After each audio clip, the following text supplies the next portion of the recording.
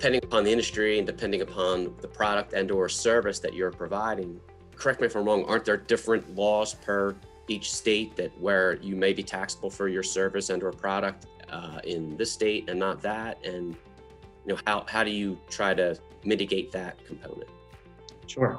A perfect example of what you're talking about is when it comes to like software, or SaaS, software as a service, or digital products or data. Certain states will impose sales tax, whether it's on electronically delivered software, software as a service via, delivery via cloud, or even let's say like data processing or information services.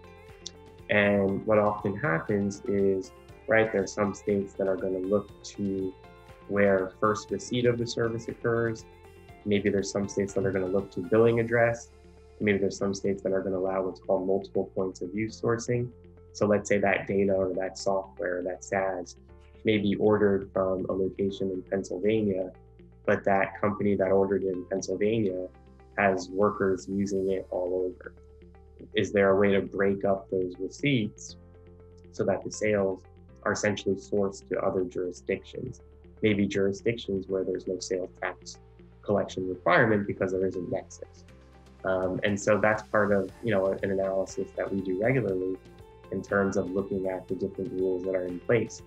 Just like income tax, where there's different rules based on, we talked about customer location, costs of performance, where services are performed, where products are delivered, is the same way there's different rules for sales tax sourcing. And not all the states, like we talked about, use the same rules. So sometimes you might get into the situation where you may have like a double tax situation in which you try to get credit for tax paid, even whether it's at the income tax level or the sales tax level. And at the corporate level, that's why apportionment comes into play, income apportionment. So using different apportionment formulas, whether based on property payroll sales or sales in the state alone, to basically break up the incomes to try to avoid those double tax situations. And just because you have, say, a sales tax nexus in a state, does that necessarily mean that you're going to have an income tax nexus with that state as well? Not necessarily. So, the one sort of thing that has changed is the answer, I would say, used to be yes, with the exception of the Rule PL 86-72 that we talked about, with the idea being that pre-2018, and in some states it's a little different, but I would say pre-2018, there was still this general sort of physical presence requirement based on a Supreme Court case referred to as Quill.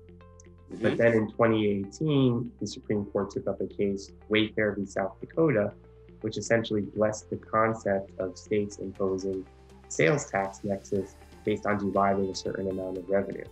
So in the past, where you don't have to have a physical presence, you probably had income tax nexus unless you were subject to PL 86-72. Now you could be in a situation where you can exceed that economic nexus threshold, usually $100,000 for sales tax nexus, but maybe the state hasn't passed an economic nexus law for income tax, you may not have nexus. So it's not necessarily a certainty that one goes with the other. However, I will say that usually, and in the jurisprudence and case law, income tax nexus has always been thought to be sort of a lower threshold, a lower standard than sales tax nexus. So the thought process is, if you have sales tax nexus under due process and commerce clause considerations, which are the governing laws under the Constitution, that likely you probably will have income tax as well. But it's not a definitive certainty.